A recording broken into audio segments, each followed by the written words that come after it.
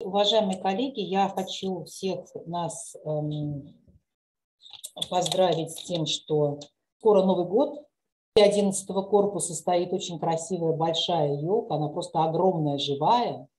Сделана очень красивая такая инсталляция из блестящего оленя какого-то там сияющего, какого-то деревца. То есть все это очень красиво смотрится, создает новогоднее настроение. Ну и мы с вами, так скажем, под новогодней елкой завершаем проект нашего юбилейного года, проект открытых лекций, который называется «Научно-педагогические школы Института педагогики». Он стартовал у нас, я напоминаю, в декабре прошлого года, 2020 года, и мы завершаем его в декабре 2021 года. И завершает этот проект лекция А.П. Прокофьевны «Научная школа методологии», которая сложилась в нашем институте, в наших исследованиях на протяжении всего этого столетия. Больше, я думаю, что могу не продолжать введение. Мы все ждем эту лекцию, поэтому, А.П. Прокофьевна, вам слово. Спасибо большое. Ну, дорогие коллеги, прежде всего я хочу сказать, что, конечно, для меня большая честь завершать этот цикл лекций замечательного проекта.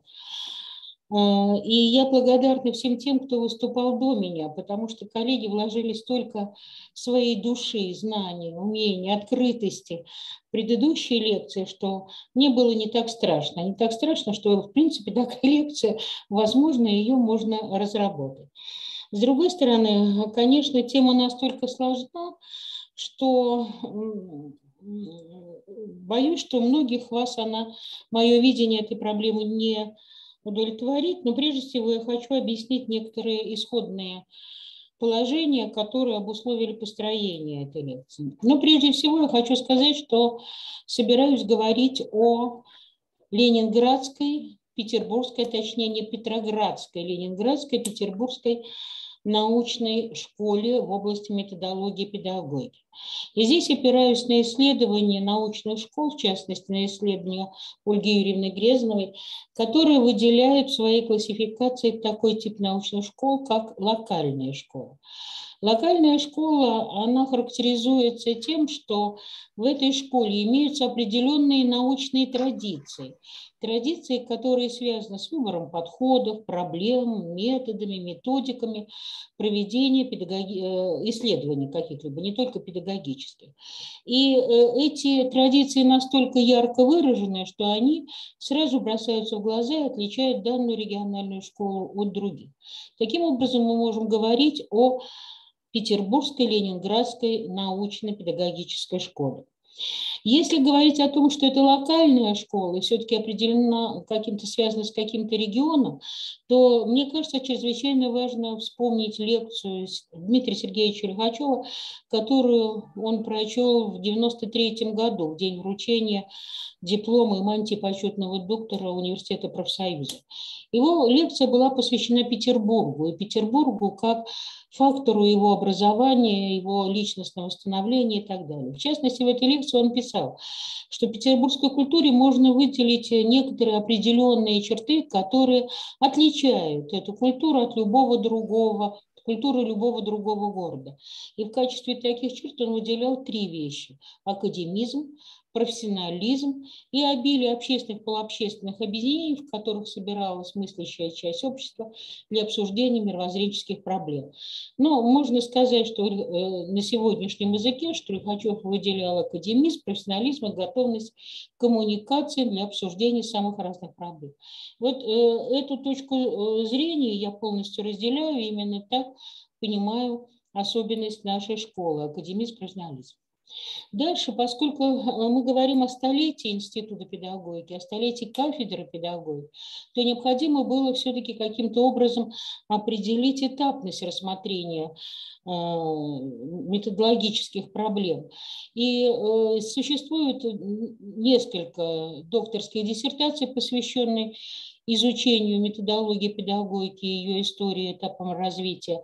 Но я как бы попыталась, опираясь на эти исследования, все-таки пойти немножко другим путем, а именно попытаться идти по 3 основным этапам развития науки: классическая, неклассическая, постнеклассическая, опираясь на работы Вячеслава Степановича Степина и Владимировича Красевского. И в сегодняшней лекции пыталась эти этапы выделить следующим образом. Это 21 год, то есть год создания нашей кафедры, и первая половина 60-х годов как методология классической педагогики. Неклассическую педагогику, период неклассической педагогики разбила на 2 этапа, потому что там 2 очень мощных волны были совершенно разные. 2 разных поколения докторов наук сложилось, очень интересно. И первое, конечно, самое сильное, самое мощное. Это наши корифеи, которые составили золотой фонд науки, поэтому я считала необходимо их выделить. Ну и, наконец, 3-й период – это период становления современной постнеклассической методологии, постнеклассической педагогики. Это 90-е годы и начало 21 века. И, наконец, самое последнее. Нет, еще я должна сказать, что, конечно, методология можно понимать по-разному и по-разному подходить к анализу этого феномена и его рассмотрению, но для меня это, прежде всего, путь познания. Путь познания, который определяет проектирование, преобразование и создание субъективных и объективных миров. Но самое главное, что этот путь познания определяется основными мировоззренческими идеями автора, который выбирает ту или другую методологию. И в этом случае методология выступает определенным аксиоматическим каноном как построения самого исследования, так и анализа его результата.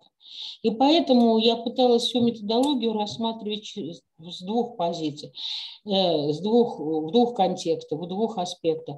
Это прежде всего идеи, позиции авторов исследований, а с другой стороны это методика, как исследование, и методы, которые используются, и методики, частные методики, которые используются в исследовании. Ну и, наконец, последнее. Источником для подготовки сегодняшней лекции послужили авторефераты и диссертации наших предшественников и современников сегодняшних. И здесь понятно, что когда читаешь чужую работу, всегда возникает диалог. Диалог между читателем и автором, и далеко не всегда читатель интерпретирует автора так, как это должно быть. И поэтому я, читая работы наших докторских исследований, на свой страх и риск даю свое видение того, что я увидела, и это отнюдь не значит, что это действительно только так, и, возможно, здесь какие-то комментарии, замечания, другие суждения. И, в общем, я попыталась изложить свою точку зрения, но очень старалась читать внимательно, бережно, и, я бы сказала, трепетно относясь к работам тех, кто проводил педагогические исследования до меня. Итак, первый этап. Первый этап – это становление и развитие классической педагогической методологии, методологии классической педагогики в нашем институте.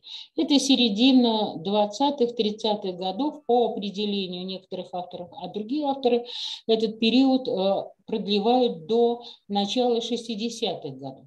Но самое главное, как определяют этот период исследователи. Они говорят о том, что это период, когда методологию все можно выразить одной формулой. Идеология, философия марксистско-ленинская, надо понимать, и педагогическая методология. Именно с этих пор пошло восприятие педагогики как науки, которая обслуживает государство, которая обслуживает различные государственные решения и подводит под это якобы научную базу. И для этого периода характерна философско-социологизаторская направленность педагогической мысли. Но я уже говорила, что если мы говорим о региональной школе и учитываем культуру того региона, в который она зародилась, то нельзя не сказать о культуре Петербурга. А Петербург в начале 20 века представлял собой удивительно интересное собрание людей, выдающихся философов, психологов, педагогов, и их фамилии вам хорошо известны, их вы видите на экране.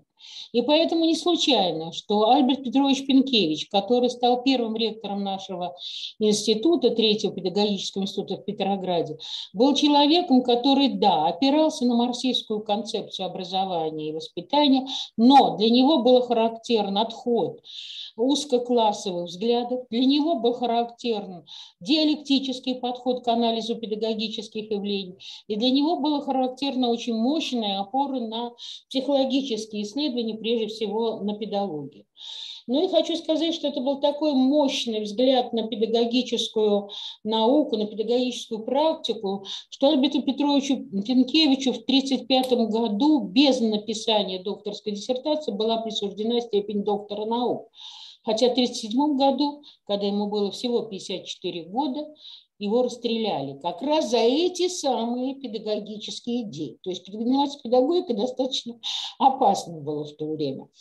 И надо сказать, что помимо этого А.П. Петровичу Пенкевичу удалось впервые, и это отмечают многие исследователи, на которых ссылается и Валерий Степанович Волков, написавший книгу о страницах жизни Пенкевича, создал первую научно обоснованную программу, а затем и курс педагогики. Что интересно, что этот курс и эта программа во многом определили и последующие структуры учебных программ и курсов по педагогике, где сначала рассматриваются общефилософские идеи введения как бы в проблематику педагогическую, затем рассматриваются категории воспитания, обучения, образования, и в конце рассматривается проблема управления школой. Очень долгие годы именно так и строились и учебники, и программы педагогики.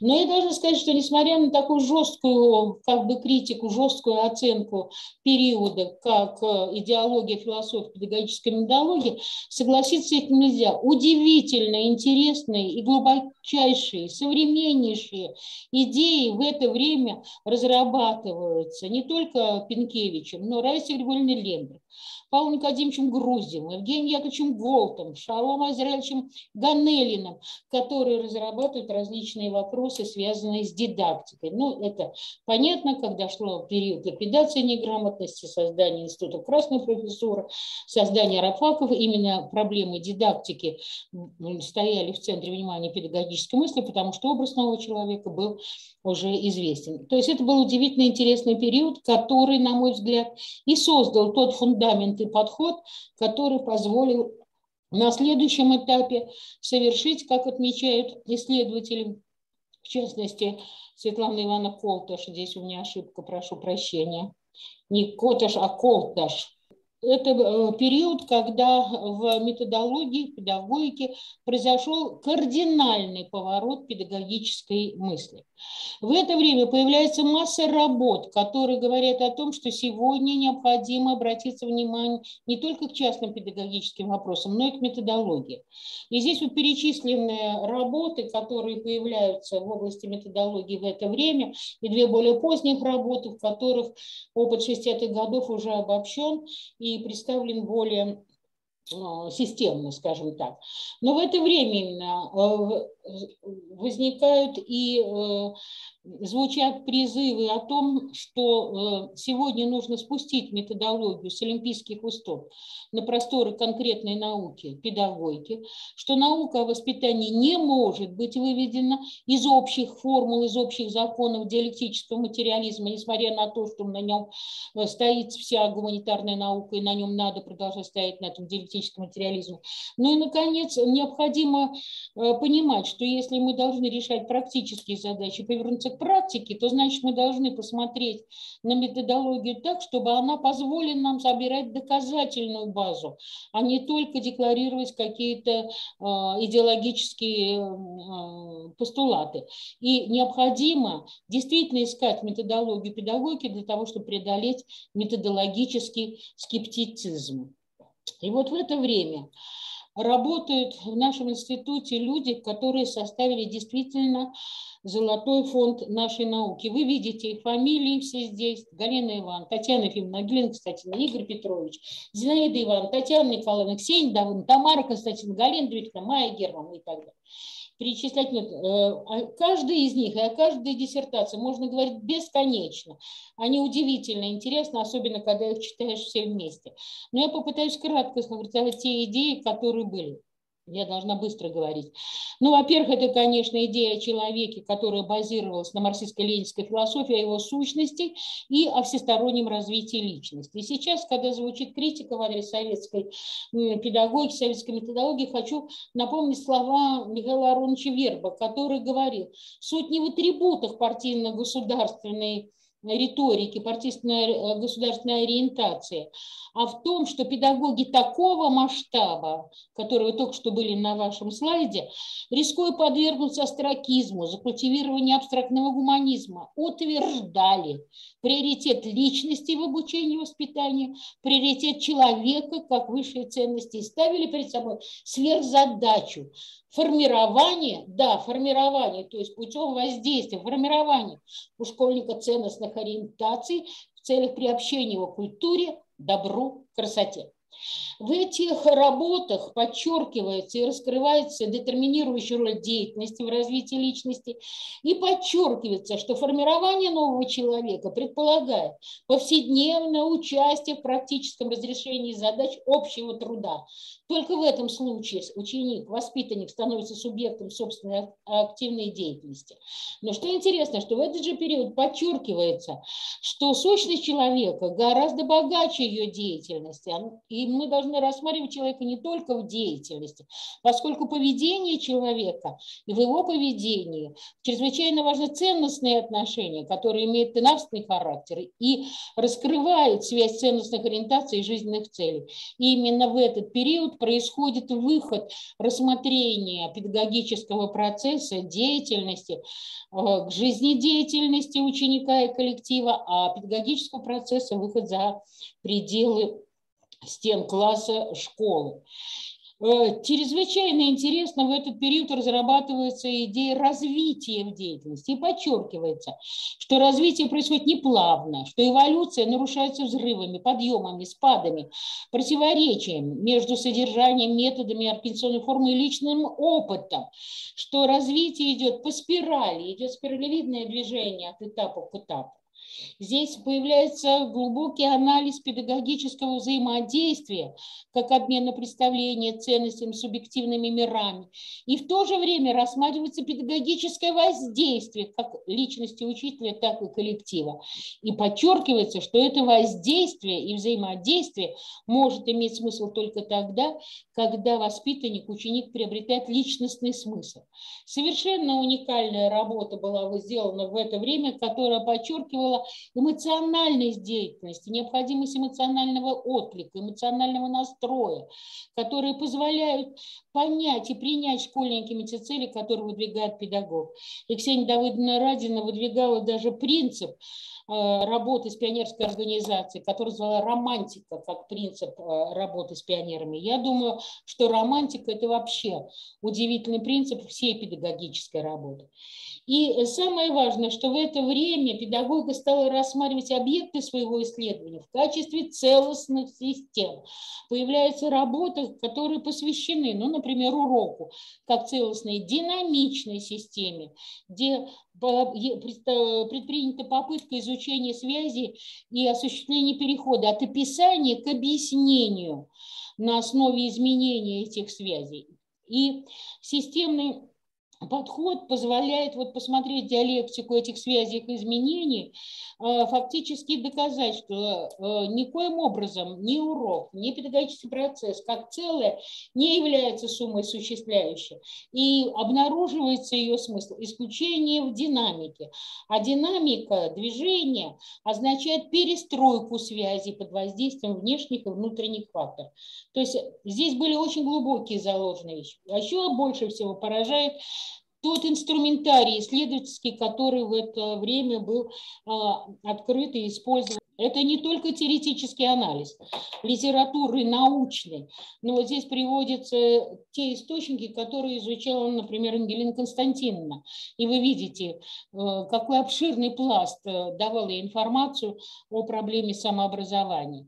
Это изучение передового опыта, это наблюдение, удивительно четко прописывается педагогический эксперимент, формирующий, констатирующий и формирующим уже закладываются ситуации свободного выбора учеников. Галина Ивановна. И интересно, формирующий эксперимент называет Игорь Петрович как эксперимент конструктивно-преодолевающего характера. Он смотрит не только на то, что формируем, но как преодолеть то, что не удалось сформировать. Появляется предпосылка рефлексии исследования, поскольку, подчеркиваю, выделяется как отдельный метод анализ последствий экспериментальных воздействий. Педагогическая характеристика дается в контекстах фронтального, индивидуального, групповых форм взаимодействия, в контекстах индивидуального и возрастного, в контекстах объективного и субъективного и так далее. Ну и хочу сказать, что это совершенно удивительно, но в это время проводилась не только статистическая обработка результатов экспериментальных воздействий с использованием методов мат-статистики, но и было даже использование ЭВМ. Наши предшественники не говорили о моделях, но все время писали о модельных представлениях того предмета, исследованием которым занимаются.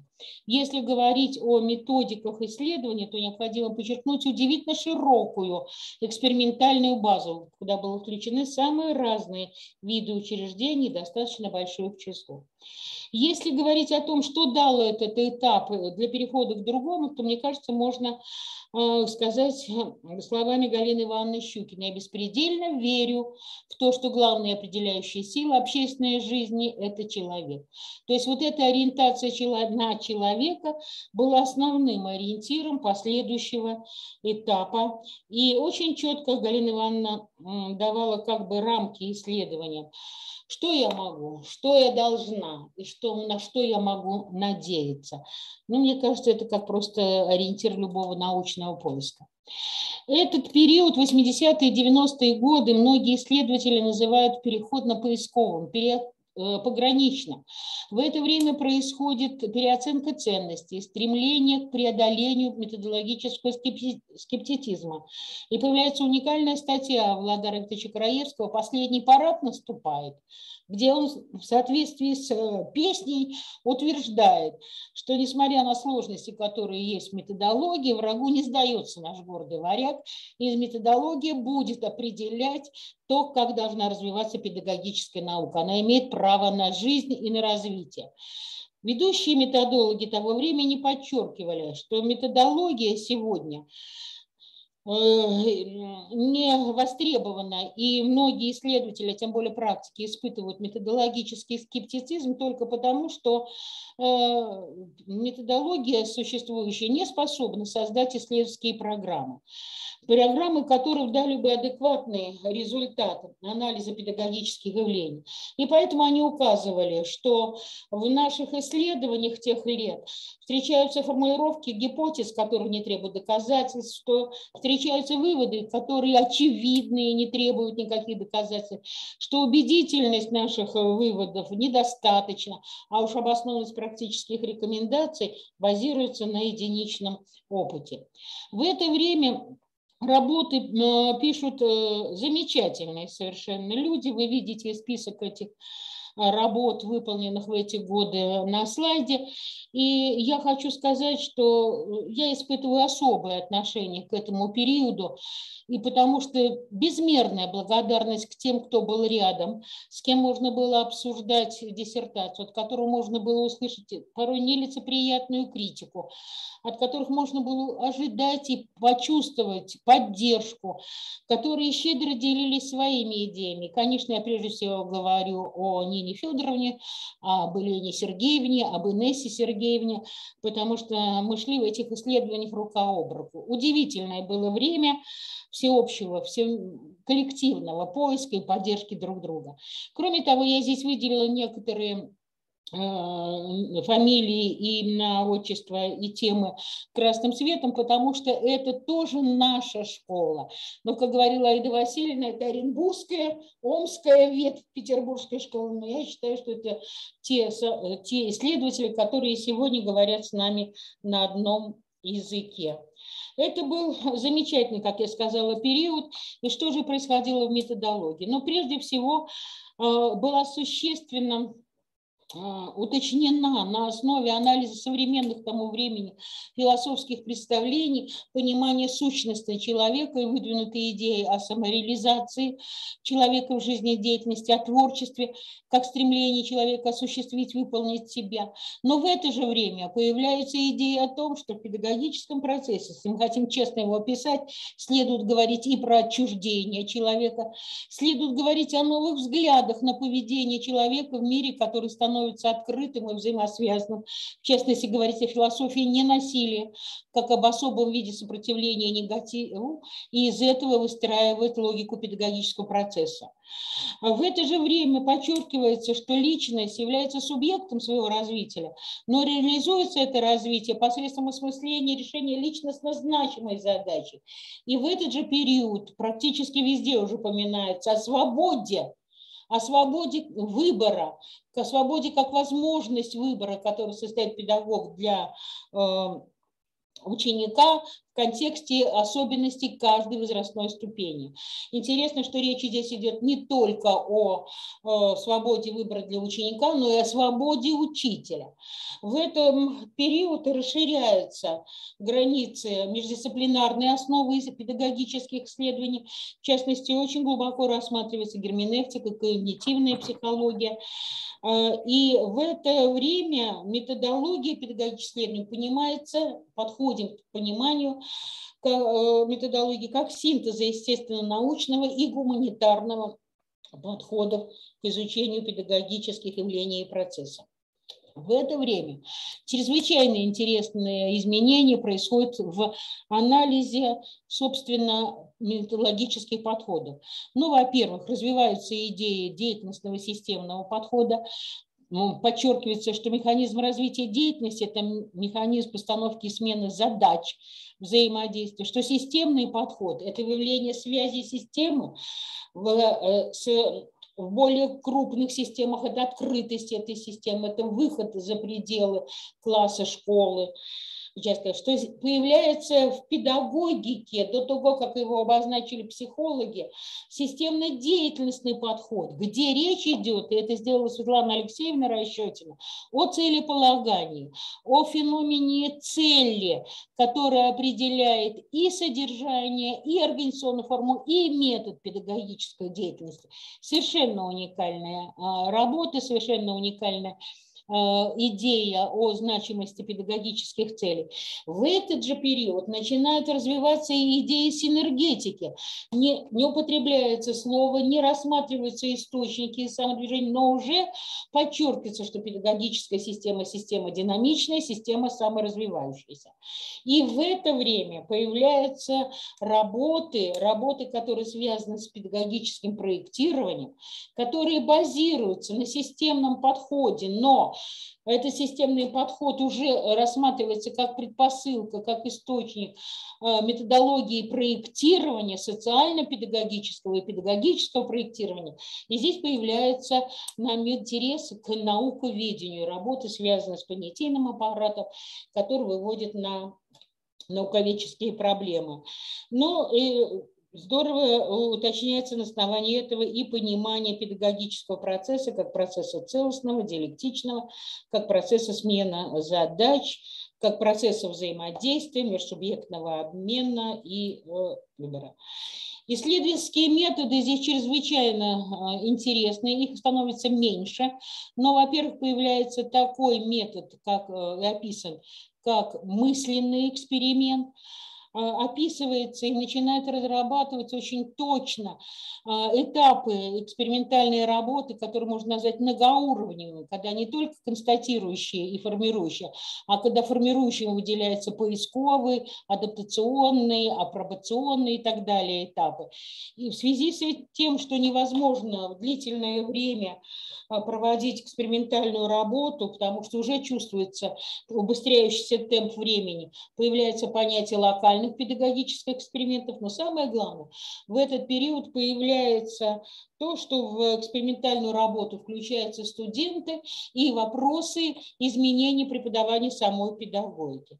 В результате происходит очень важная вещь, в результате этого происходит освобождение от искаженных, вульгарных, примитивных форм педагогического знания, как ритуального, это выражение Сергея Леонидовича Рубинштейна, от ритуального профессионального поведения, ну, грубо говоря, учительница как синий чулок, на концептуальное, то есть на учителя творческого, мыслящего, имеющего глубокое понимание как процесса, так и себя и детей. И ориентиром следующего этапа в этом случае становятся слова Давида Иосифовича Фельштейна, который говорил, что в это время нам чрезвычайно важно понять, что человек, не говоря уж о человечестве, находится в более сложном, многохарактерном, качественно изменяющемся мире. В мире, где принципиально изменилось пространство жизнедеятельности человека. И это пространство постоянно испытывает людей на прочность. То есть конец 90-х годов, начало 2000-х – это период, когда происходит становление, ориентация исследований на педагогику, которую можно назвать педагогика изменяющегося человека в изменяющемся мире. И в этот период начинает происходить становление постклассической отечественной педагогики. Уважаемые коллеги, я прошу 10 минут, если можно. Я уже исчерпала лимит. Можно? Не исчерпала еще? Можно? Происходит становление этой. Вот мы видим опять здесь перечень замечательных работ, которые были выполнены в этот период, и о каждой из этой работы можно говорить очень много интересного, каждая из них заслуживает дискуссии, и здесь по-прежнему представители наших ветвей, нашей научной педагогической школы, это Оренбургская Алла Николаевна и Ставропольская Сергей Викторович Бубрышев. В этот период методологические идеи можно охарактеризовать следующим образом. Это прежде всего идея человекоразмерности, исследовательского поиска, проектирования и реализации педагогического процесса в открытом взаимозависимом мире. Здесь появляются различные работы, в которых анализируется глубоко и интересно влияние внешних факторов, которые меняют педагогический процесс. Существенно расширяется междисциплинарная основа педагогического исследования изучаемых проблем. Здесь помимо философии и психологии появляются этика, науковедение, культурология, лингвистика, политология, этнография, внеология и так далее. И в это время происходит очень мощный взрыв подходов к пониманию, что такое методологический подход к исследованию. Ну, во-первых, системный подход и деятельностный рассматриваются и реализуются как базовые, но в их характеристику добавляются идеи вероятности, стохастичности, саморазвития. Системный подход трактует уже педагогические системы как динамические, а деятельность начинает рассматриваться не односторонне через ее образующие операции, действия, и даже не через задачу, а подчеркивается, что если мы говорим о деятельности, о субъекте этой деятельности, то необходимо обязательно учитывать ситуации понимания, коммуникации, рефлексии и проектирования. И эти идеи в педагогических работах реализуются. Кроме того, появляется чрезвычайно интересный подход, развивается социально-педагогического проектирования.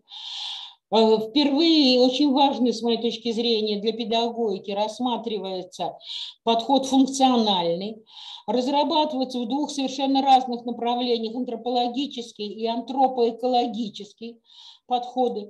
Появляется, казалось бы, совершенно неожиданно, там, где идет речь о измерениях и сбор количественных данных, феноменологический подход, в сравнительных исследованиях анализируется цивилизационный и культурологический, и появляются исторические работы, где анализируется историко-структурный, историко-генетический, компаративистский подход и науковедческий. Но что самое главное, не то, что так много подходов, а то, что в каждой работе подходы отобраны, и они выстроены в определенной зависимости, на какой уровне какой подход для чего используется, что позволяет говорить о том, что в этих работах, наряду с появлением новых подходов, авторам все-таки удается избежать эклектики.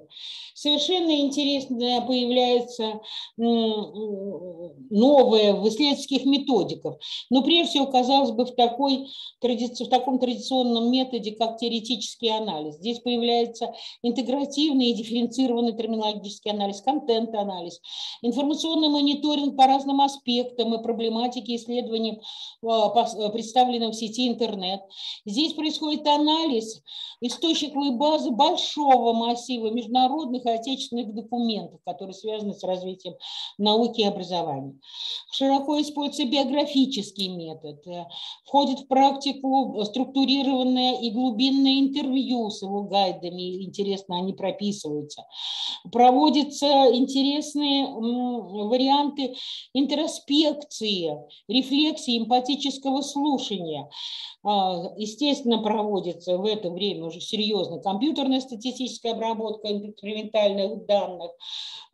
Появляются прогностические методы, которые связаны с построением различных сценариев. Моделирование широко используется, причем приятно, что это моделирование, хотя и статичное, но не линейное. Там уже показаны разные повороты как бы и противоречия в этих моделях. Но самое главное, что происходит в это время, это появляются исследовательские коллективы. Вспомним работу Леонида Сергеевича с англичанами, американцами. Помним работу наших школ-лабораторий. Появляются исследовательские коллективы. И если наши предшественники в 60-е и 70-е годы говорили о методике построения исследований, то в этот период мы начинаем говорить об исследовательских, прежде всего культурно-центристских программах и выстраивать свое исследование в логике этих программ. Но если подвести очень беглый итог тому, что я хотела рассказать, то получается следующее, что на первом этапе наши предшественники оставили нам богатейшую основу, а именно они показали, что личность является субъектом собственной активности. Дальше они говорят о том, что личность и с ее собственной активность, субъектность появится тогда, когда есть свобода выбора, и мы говорим не только о деятельности, а о жизнедеятельности. И, наконец, сегодня мы рассматриваем личность как уникальный совершенно феномен, как понять, который можно только в междисциплинарном контексте осмысления индивидуального развития человека, индивидуального продвижения человека, где каждый не похож на другого.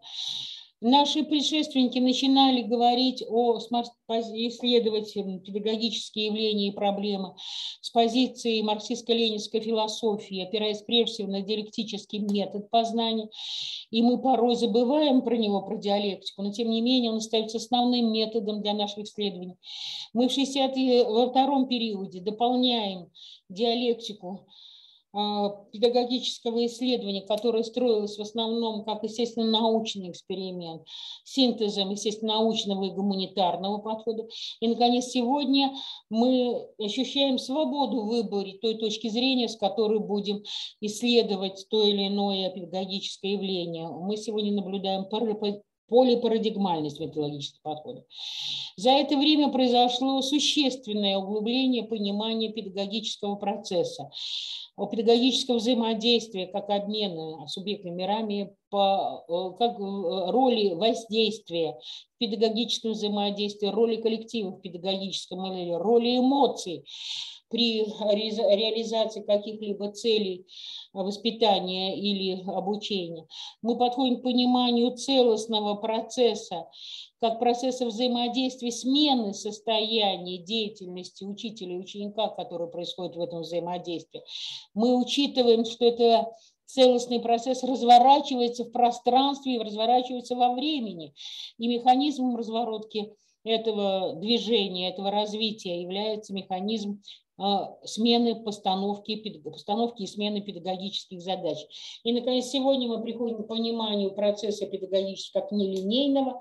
Мы понимаем, что невозможно создание какого-то одного единственного инструмента педагогического, одного педагогического средства, который будет правильный во всех случаях жизни, и учимся учитывать самые разные контексты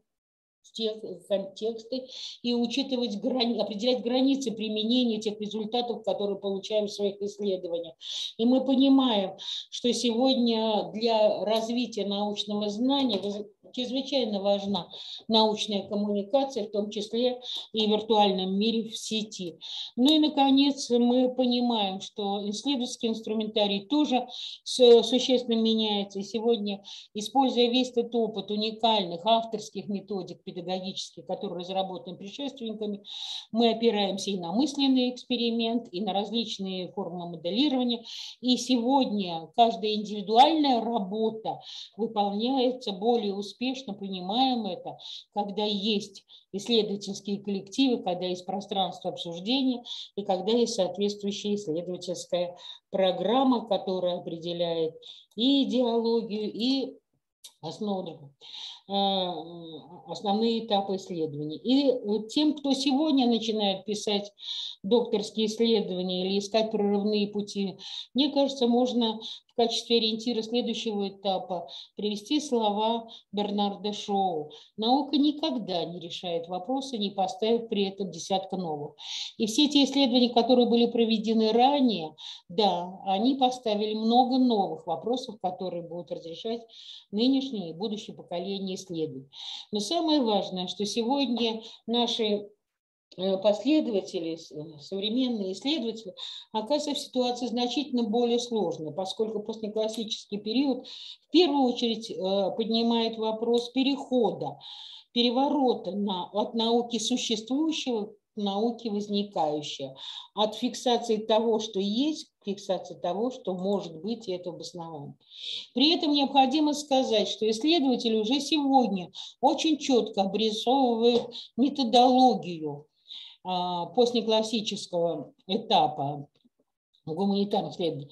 Обобщенное ядро можно представить как конструктивность, понятно, практика, как контекстуальность, учет обязательных контекстов и ограниченность выводов применительно к тому или другому контексту, как культурологичность, любая наука, часть культуры, наши результаты направлены на сохранение и развитие, как коммуникативность, об этом уже говорили, как консенсуальность. Сегодня, когда у нас нет однозначного понимания многих педагогических понятий, многих педагогических явлений, то нужно уметь договариваться, особенно если это исследовательский коллектив и междисциплинарные исследования. И сегодняшнее научное знание во многом метафорично. Я, конечно, говорю не о таких вещах, как тренды, сюжеты, новеллы, заполонившие нашу педагогическую периодику и речь, а метафоры, которые раскрывают смысл, и пока мы не нашли адекватного педагогического понятия. Совершенно понятно, что постклассическая наука, постклассический период развития педагогики, как никакой другой, подчеркивает значимость аксиологических оснований развития науки. И к этим аксиологическим основаниям можно отнести следующее. Прежде всего, принципиально человеческий, то есть гуманитарный и социальный характер науки, плурализм мнений, практикоориентированность, когнитивные коммуникации и ценность понимания науки как фактора становления адекватного мировоззрения людей. Не единственного, но чрезвычайно важного. Ну и, наконец, я хочу сказать, что основные черты современной науки можно определить следующим образом. Это человеческое измерение. Что бы мы ни рассматривали, новое средство обучения, новый учебник, характер взаимодействия. Везде должен быть человек, тот самый ученик, воспитанник, ради которого осуществляет педагогический процесс. Это ориентация на реальные, а не вымышленные проблемы. Ответ не только на модные, определенные государственной политикой темы, а поиск поиск тех проблем, которые действительно затрудняют движение нашего образования вперед. Это бесспорно междисциплинарность. Междисциплинарность, с одной стороны, как основа современного педагогического исследования, когда данные других наук мы используем для того, чтобы глубже раскрыть сущность педагогического процесса, так и участие в междисциплинарных исследованиях, где педагогика со своими методами, со своим аппаратом выступает на равных среди других наук. Это обогащение понятия научной рациональности новыми элементами, а именно эластичности, удобством, оптимальности. И, наконец, это увеличение, возрастание роли ответственности исследования и разрешения этой науки. Но главное, надо помнить, что бы мы ни делали в будущем, мы всегда будем опираться на то, что сделали до нас. И становление после классической науки, да, открывает новые культурные стандарты научного поиска. Да, он подчеркивает, что гуманистические ориентиры становятся исходными в определении стратегии поиска, но при этом никогда постклассика не приводит к уничтожению методов познавательных установок классического и неклассического исследования, а просто четче определяет область их применения. И это все делает более стереоскопичной нашу исследовательскую оптику. Вот на этом оптимистическом выводе позвольте мне поблагодарить вас за внимание, сказать огромное спасибо и завершить свое выступление. Спасибо. Спасибо большое, А.П.Тряпицына. Уважаемые коллеги, у нас весь 45? Отлично. Наш проект шел, так скажем, с нарастающей сложностью. И, наверное, это нормально, это очень хорошо, потому что начинали мы с достаточно уже разработанного в нашем сообществе знания о научно-педагогических школах. И вот постепенно каждая новая лекция открывала новые страницы в исследованиях, которые были выполнены в научных школах. И вот сейчас лекция по методологии, где, как мне представляется, А.П.Тряпицыне удалось очень так широко охватить всю проблематику, она очень сложная, и при этом действительно вот то, что называется большой, видится на расстоянии. Я имею в виду большие, крупные исследования, которые были выполнены, их эффект виден через даже не год, и не два, и не через 5 лет, а через десяток, а то и больше лет. И сейчас вот мы убеждаемся в том, что действительно вот, многие там из моего поколения, например, кто помнит еще аспирантуру 90-х годов, и тот дух молодых наших тогда докторов наук, которые в 90-е защищали свои диссертации, тот дух дискуссии. Я даже помню, когда нам с Еленой Витальевной, зеленым аспиранткам, Алла Прокофьевна дала прочитать свою докторскую диссертацию, прежде чем ее представить в защите. Мы ничего не поняли тогда, мы поняли гораздо позже. Вот. Ну а сейчас, когда, так скажем, уже по стечением времени смотришь на эти исследования, понимаешь, конечно, что это были очень грандиозные открытия свои, своеобразные научные. И в то время, когда весь мир занимался, я имею в виду наш отечественный педагогический мир занимался всесторонним развитием личности, мы уже сделали, как мне представляется, шаг вперед в сторону деятельностного подхода и изучения деятельности ребенка. И мы помним, что вот то исследование Галины Ивановны и история его защиты этого исследования, да, как раз показала, что это была революционная работа в плане реализации деятельностного подхода в педагогике. Коллеги, ну это вот была моя такая небольшая преамбула, мостик уже к дискуссионной части. Пожалуйста, кто хотел бы... Нина Федоровна, вижу руку. Да, включайте только. Ага, пожалуйста. Включилась, да? Меня слышно? Да, слышно, хорошо. Ну, у меня несколько позиций, по которым бы я хотела выступить. Во-первых, я хочу сказать огромное спасибо Алле Прокофьевне за очень серьезное научное знание, которое сегодня было освещено. Безусловно, вторая позиция – благодарность за высокую теоретическую значимость того, что она сегодня выдала. В-третьих, мне кажется, что при всей теоретичности, да, методологичности того, что она выдала, это, безусловно, имеет большую практическую значимость. Я хочу ей сказать спасибо за то, что она с таким энтузиазмом прорефлексировала все работы всех периодов, увидела ориентиры от этапа к этапу, причем она с самого начала сказала, и я понимаю, почему она это сказала, что ведь в науке-то это нигде не было написано в явном виде. Это тот конструкт, который увидел ученый, оглядываясь в историю и смотря на настоящее. Но мне кажется, еще очень важно, это было в завершении, но то, что Але Прокофьевне удалось указать, выделить, обозначить, я не знаю, как еще сказать, ориентир на развитие науки в будущем. Слушая ее, я думала, какие мы умные, какие мы богатые в плане наработанного, какие мы вообще беспредельно с какими-то невероятнейшими особенностями. Когда же все это мы успели сделать, хотела сказать, наворотить столько, всего много, мне кажется, это замечательно. Ну, я всегда с наслаждением слушаю выступление Аллы Прокофьевны. Я сегодня ее поздравляю еще с тем, что она завершила этот длинный путь. Ей досталась самая тяжелая задача, вероятно, Светлана Анатольевна из-за огромной любви к своему научному руководителю дала ей самую трудную задачу. Но она с ней блестяще справилась, и я ее поздравляю с тем, что она завтра может уже спокойно спать и не вздрагивать от того, что у нее сегодня ведь особый день, день солнцестояния, да, там 21 декабря. Так вот, я думаю, что с завтрашнего дня мы перевалим по ориентиру Аллы Прокофьевны в новую систему, продолжающую, развивающую предыдущую, и у нас все будет замечательно. Мне бы очень хотелось, чтобы это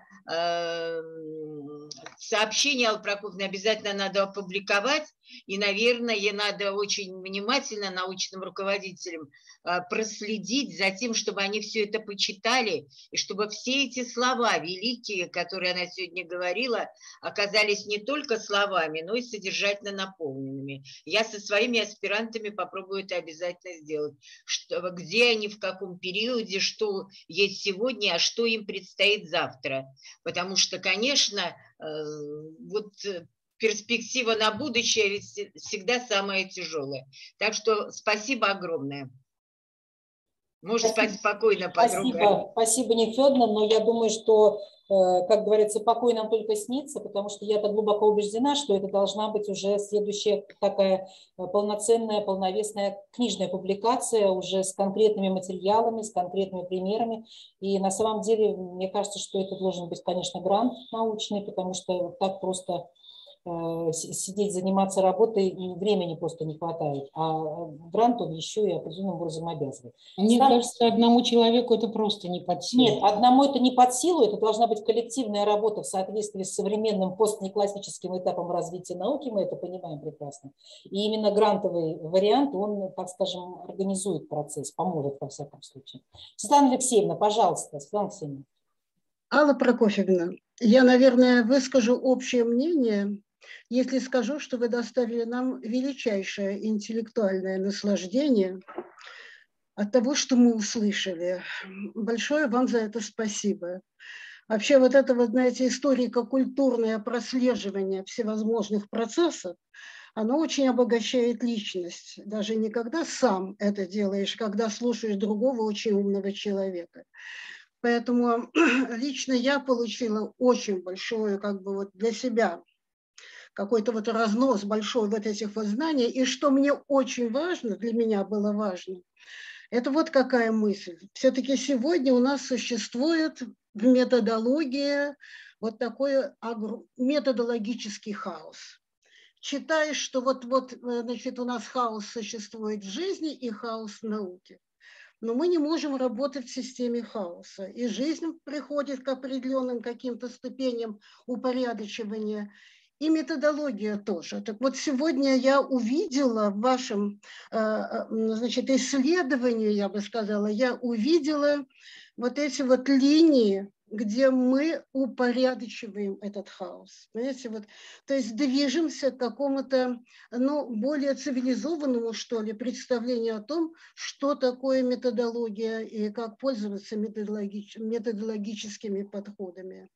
Это очень важно. И очень важно для меня лично вот в вашем исследовании вот эта мысль о том, что мы, вообще говоря, в нашей науке, значит, вот есть, как говорил Выгодский, да, есть зона актуального и ближайшего.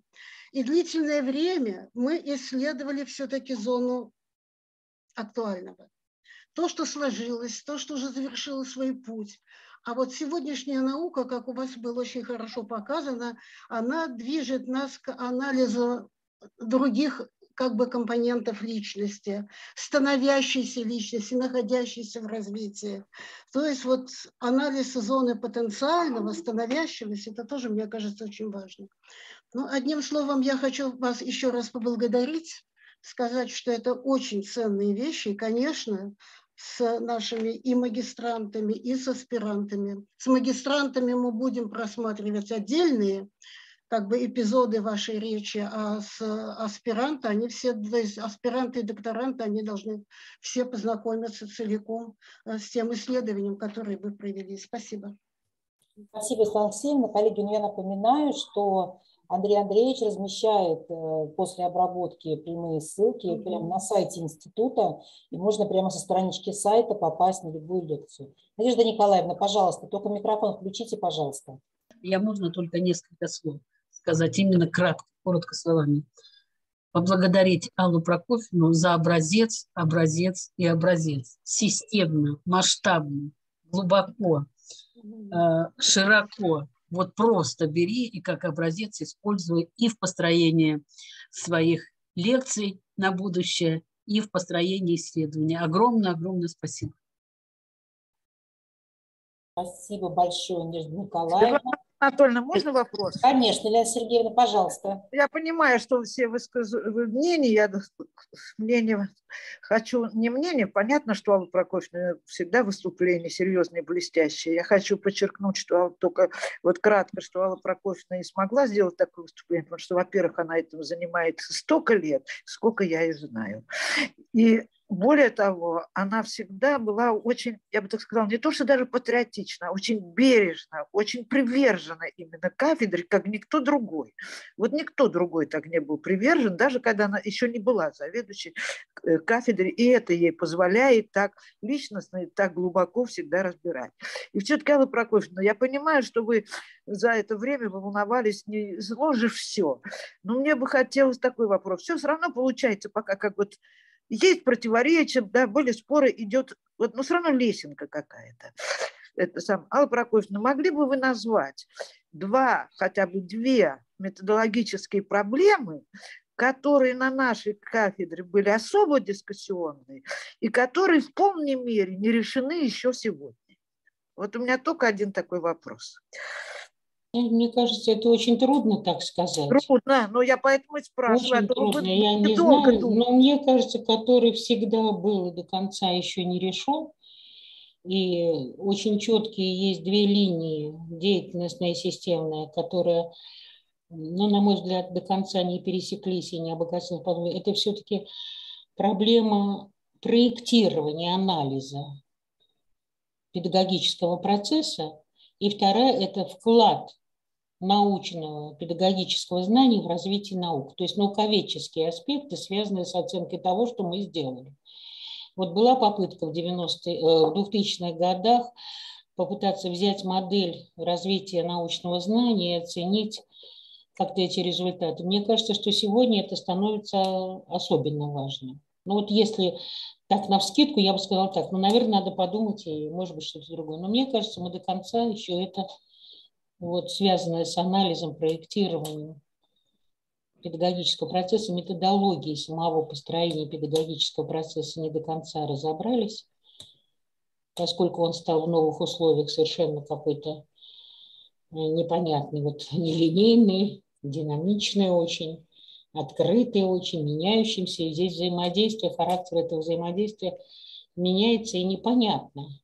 Если у тебя свобода, у меня свобода, то при каких условиях нам в этой свободе взаимодействия? Второе, мне кажется, что наступил момент, когда мы, и об этом писали, кстати, информаты, Поздняков, вы знаете все его статью, большой доктор педагогических и доктор технических наук, который говорил, что сегодня методология педагогики должна подняться до уровня общенаучной методологии, потому что рассматривает очень серьезные проблемы, связанные с человеком, взаимодействием с человеком вот в условиях информатизации и всего такого прочего.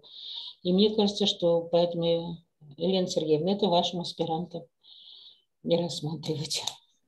Ну, в перспективу понятно, спасибо большое. Спасибо вам. Я так и знала, что Нина Федоровна поддержит, Елена Сергеевна, потому что так было всегда. Вот Елена Сергеевна только улыбкой поддерживает. Но так я вспоминаю 90-е годы, так было, и это было здорово. Спасибо вам, девочки, большое. Светлана Анатольевна. Да, Надежда Викторовна, да, мы вас видим, пожалуйста. Да, я поднимаю руку. Ой, у меня 3 позиции, кратко. Позиция первая. Да, знаете, мне было очень интересно слушать, Аллу Прокофьевну, вас по поводу того, что сама проблематика, научная школа методологии. Мне кажется, что это настолько для нас сегодня актуально, понимание вот всего того, что вы вот показали так эпохально и этапно для нас. С другой стороны, это, конечно, для нас, для научных руководителей, для аспирантов. И я сейчас, когда получаю такое большое количество разных авторефератов из других диссертационных советов, я понимаю, какая разноголосица у нас в стране. И я понимаю, что вот эта многоликость наших подходов, она должна быть. Но с другой стороны, мне представляется, и как бы это очень хотелось, чтобы именно это вы сделали, ваш институт, ваш университет, чтобы мы хотя бы какие-то стержневые моменты проговорили. Поэтому, конечно, Алла Прокофьевна, это чрезвычайно большое вам спасибо. Это первое. Второе. Вот я уже начала про это говорить, что для нас вот принципиально важно, сегодня и мои коллеги по кафедре вас слушают, и мы, Светлана Анатольевна, слушали многие, наверное, все ваши лекции наших коллег с кафедры, из института, и мне представляется, что вот это миссионерское действие, которое вы совершаете, оно чрезвычайно важно для нас, потому что вот те горизонтальные связи, которые вы выстраиваете очень содержательно, они принципиально важны. Ибо я не могу сказать, что мы, знаете, здесь ничего не делаем и совсем ничего не понимаем, но для нас очень важно, чтобы вот наши согласованные позиции, и мы очень хотим быть приверженцами научной школы нашего, вашего университета и развивать эти идеи. Поэтому я за коллективный подход, за коллективные исследования, очень надеюсь, что это осуществится. И третье. Светлана Анатольевна, большое спасибо всем коллегам вот за эту замечательную идею, за это замечательное воплощение. Потому что, знаете, когда каждого из вас слушаю, у меня же не только ностальгия по тем годам, когда я училась в аспирантуре, и воспоминания, когда все рассказывали о тех людях, которые нас учили, а это еще и приобщение к тому значимому не только опыту, а научному знанию, которое сегодня есть и которое, конечно, должно быть востребовано. Я не побоюсь, и не потому, что я вас очень люблю, а мне кажется, что я в этой части совершенно права. Вы правда флагман педагогической науки. Она у вас очень конструктивная. Светлана Анатольевна, мы вас очень поддерживаем в вашем намерении сдать это все текстом, потому что нам надо это читать, нам надо в этом разбираться, и мы надеемся, что у вас будут рождаться новые проекты, и мы будем с вами. Спасибо вам большое. Всех с наступающим Новым годом! Спасибо большое, Надежда Викторовна. Ну, мы давние друзья и партнеры. Спасибо большое за наше такое чудесное взаимодействие вы с 80-х годов еще с кафедрой дружите. И действительно, кафедра педагогики Омского педагогического университета – это для нас очень значимое такое сообщество профессиональное и с точки зрения поддержки, и с точки зрения экспертизы, и с точки зрения посоветоваться. Так что спасибо огромное. Я очень надеюсь, что наше взаимодействие будет продолжаться и дальше, несмотря на расстояние и пандемию. Спасибо. Я думаю, что на таком замечательном поздравлении и пожелании мы можем завершить. разговор сегодня, по крайней мере. Ну, наверное, мы можем это сделать. Дорогие коллеги, я хочу еще раз вам напомнить, что это была завершающая лекция этого цикла открытых лекций. Но, как показала практика, такой проект оказывается достаточно симпатичным для как самого института, для исследователей, так и для тех людей, которых интересуют вообще проблемы педагогических исследований. И поэтому вполне вероятно, что, может быть, нам имеет смысл продолжить что-то похожее, и что-то придет интересное в голову в виде таких же открытых лекций или семинаров, которые можно будет проводить, тем более, что Андрей Андреевич со свойственным ему энтузиазмом и любовью ко всему информационно-технологическому сделал теперь уже из этих открытых лекций, ну, так скажем, публикацию. То есть если мы ссылаемся на открытую лекцию, то тогда появляется эта ссылка у автора, если я правильно поняла замысел Андрея Андреевича, в e-library. И тем самым мы с вами делаем, ну, так скажем, правильно с точки зрения научной этики отсылку к первоисточнику. Поэтому ссылаться на такие лекции можно и нужно, когда вы будете работать над своими публикациями. Коллеги, если у кого-то есть идея по продолжению проекта, может быть, мы можем его сделать к юбилею университета. Мне почему-то хочется очень его продолжить, поэтому я так про него все время говорю, потому что, ну, правда, вот эти сборы наши один раз в месяц, они, мне кажется, очень создают хорошую такую почву для размышления, для анализа каких-то процессов и вопросов, на которые мы просто в рутине иногда внимания не обращаем. А время-то бежит бегом, жизнь идет. И не может быть она состоять только из одной рутины, она должна состоять еще и из важных разговоров. И мне кажется, что вот эти открытые лекции стали таким важным разговором. Дорогие коллеги, я обращаю внимание на чат. В чате коллеги пишут слова благодарности А.П. Прокофьевне. И самое приятное, что мы здесь читаем, конечно, наше общее понимание значимости педагогической науки как области именно научного знания. Мне бы очень хотелось, чтобы вот эти вот странички из чата читали наши аспиранты и те, кто поступают в аспирантуру, и те люди, которые связывают свою жизнь с развитием педагогического научного знания, потому что действительно это очень сложная наука. Некоторым кажется, что так просто. Давайте откроем учебник и будем читать параграф. А оказывается, что так и не получается. Нужно выстраивать очень сложное взаимодействие. Дорогие коллеги, ну, тогда мне остается поздравить всех с наступающим Новым годом. Еще раз напомнить, что у нас есть елка. Когда ее нарядят, я ее сфотографирую и пришлю в нашу группу, чтобы у всех было такое новогоднее настроение. Ну и с наступающим Новым годом, пускай Новый год будет у нас приятным и хорошим. Наступает год водяного металлического тигра. И будем надеяться, что все у нас будет хорошо. Спасибо всем огромное. Спасибо большое Андрею Андреевичу за такую, не устану повторять, теплую гостиную. Нелли Владимировна, вы хотели сказать, да? Включите только микрофон, пожалуйста. Вы знаете, я хотела сказать, что говорить-то я не могу после этой лекции. Вот почему. Мне кажется, что Алла Прокофьевна не просто осветила все сложности науки педагогической с точки зрения методологии, а она очень ярко показала человеческий характер самой педагогики. Но это в силу ее особенностей, в силу того, что она сама совершенно уникальный в этом смысле человек. Не просто служитель, а человек, для которого наука составляет основу жизни. И очень бы хотелось, чтобы все последователи наши отличались этой особенностью. Они служили науке. Так что с Новым годом, Алла Прокофьевна, я уже все написала. Спасибо вам большое. Спасибо большое, Нелли Владимировна. Да, наша наука о человеке и для человека в первую очередь. Поэтому она, конечно, должна быть очень человечной. Дорогие коллеги, ну что же, спасибо огромное всем. Я еще раз повторяю, поздравляю с наступающим Новым годом. Всех очень рада видеть. Ну и пусть все будет хорошо.